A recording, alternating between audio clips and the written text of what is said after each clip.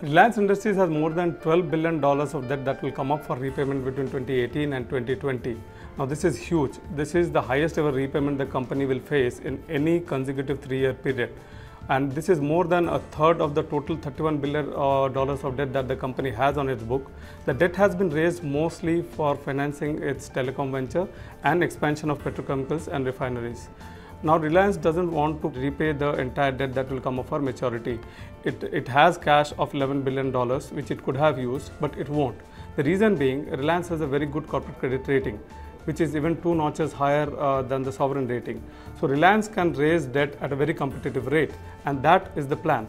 Reliance will raise fresh debt at much cheaper rates, and it can use its cash which can be invested in better and remunerative instruments that will give the company higher returns. Now Reliance will plan the exact thing closer to maturity, and it will probably raise bonds in phases as and when maturities come. But surely Reliance is not going to repay the entire amount that will be due over the next 3 years.